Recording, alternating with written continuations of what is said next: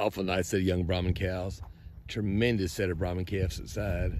This bull we have since sold. We had 4 or 5 years of calves out of the bull.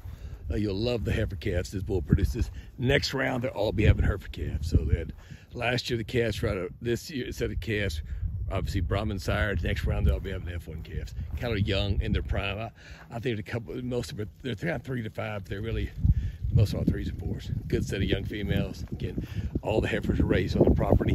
Again, whoever buys these cattle, there's some badass little calves in this deal. So you keep the heifer calves out of this deal. I promise you'll be glad you did. Out of a tremendous bull. The bull's like a 7,500 bull that came from Carlos Lee and Judd Heritage partnered on. We got him using 4 or 5 years. We love the bull.